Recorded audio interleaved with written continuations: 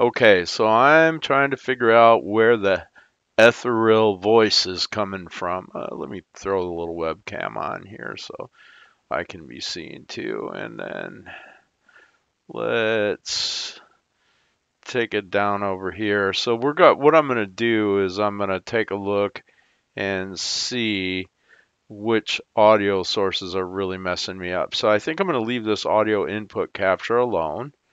And I'm not seeing anything as far as audio levels on the output capture or on the desktop audio. So I'm going to kind of leave those alone. And I'm going to hit the mic aux off. And then I'm going to use my mute, unmute, mute. Okay, so the mute is working on the mic aux, which means I probably need to kill this audio input capture. And let's see about maybe just removing that from sources here altogether. We'll get that out of there and see. Okay.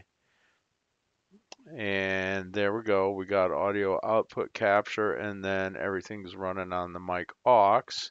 We're not pulling any audio from the webcam because this webcam doesn't have any, and that's probably good, but I'm betting that I'm going to need to kill the audio output capture and desktop audio maybe when I'm recording.